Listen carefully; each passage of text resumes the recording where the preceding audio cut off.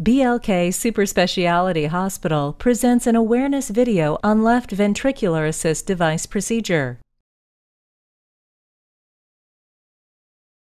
Left ventricular assist device is used when our heart is not able to pump enough blood to the body. That is terminal heart failure. A device named as left ventricular assist device is used. It is also known as LVAD. LVAD is a mechanical device which helps pump the blood required by the body. The blood from left ventricle flows through the inflow tube to the pump, and then pump pushes the blood from the outflow tube to the aorta. From aorta, the blood flows normally to the whole body without any problem. LVAD is connected through a cable to a control unit outside the body. Power to control unit and device is supplied by a battery pack